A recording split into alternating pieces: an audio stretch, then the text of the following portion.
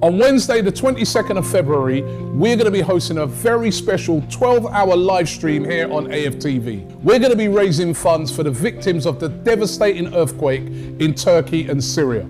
We're bringing together all your favourite programmes, plus as well your favourite presenters on AFTV and also around the football community here on YouTube. All coming together to do this special 12-hour stream where we can raise as much funds as possible for those victims of that deadly earthquake. So join us on Wednesday the 22nd of February from 12 p.m. till 12 a.m.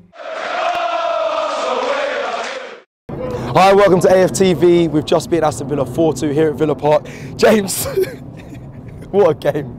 What a game. Yeah, could have been a very different fan cam. Yeah. The team deserved it, let's be real. I mean, the Odegaard chance, the Nketiah chance, two of them actually hit the crossbar, did well. One of them, we deserved the win. I'm really nervy about our defending. Let's get the negatives out of the way. I'm really nervy about the goals we scored. They're just so easy. You know, you talk about the gifts we gave City earlier in the week. Again, Zinchenko gives it away, and then it just feels a bit non-existent, the defending on their goals. But flip to the positives. I always felt that there were openings there in the second half, created a load of chances.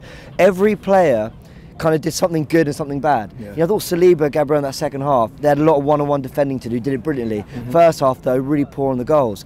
You look at Zinchenko, gives away the ball but then gets that goal to put us back in it. I thought Jorginho was really, really good, and if anyone deserves a winner, it was him.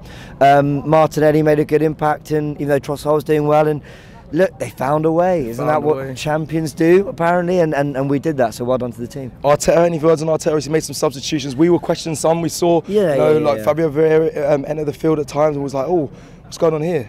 I'm not going to pretend I wasn't complaining about them. I was thinking, you're going like for like again. Can we not mix it up? Can we not ask a different question? But we won. So who am I to then come on here and say, well, actually, we should have done this or that. Ultimately, we got it over the line. And the team got better as the game went on. This wasn't just hoofing it into the box and hoping something would happen. They stuck to their principles. They were getting in behind. They were creating some really good chances. And yeah, they found a way. But no, on Arteta, fair play. You know, he's managed a 4-2 win, so what can you say? Yes, I have questions, and yes, there are things I wasn't so sure about, but they came through, they won the game, and at least we've asked a question of City, at least we've stopped that rut of bad results, and this is a really good place to come and get a result as well. Unai Emery saw how he had the team set up, difficult to break down, but in the second half, this wasn't just taking the one or two chances you get, we really, I mean, 4-2 is actually the right result, really. So, yeah, well done to the team. Let me end with just asking you this. I'm going to ask probably everyone this today. Go on. Do you start believing now, or are you still like, whoa, slow down, game at a time, or are you back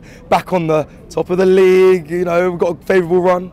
Okay, first and foremost, we have to believe as fans. We've got to, if we believe, the players will believe, and to a degree that's our job to do that. So yeah, absolutely, from that sense, if I'm being really honest, if I'm going head over heart, the goals we're conceding, that's too easy. I don't think champions concede goals like that. That's the one thing, but hopefully that's just a part of a minor blip, and then we go back to the defence we saw at the beginning of the season, clean sheets at Wolves, clean sheets at Brentford, at Chelsea and things like that. If they can tighten up, then of course we've got every chance.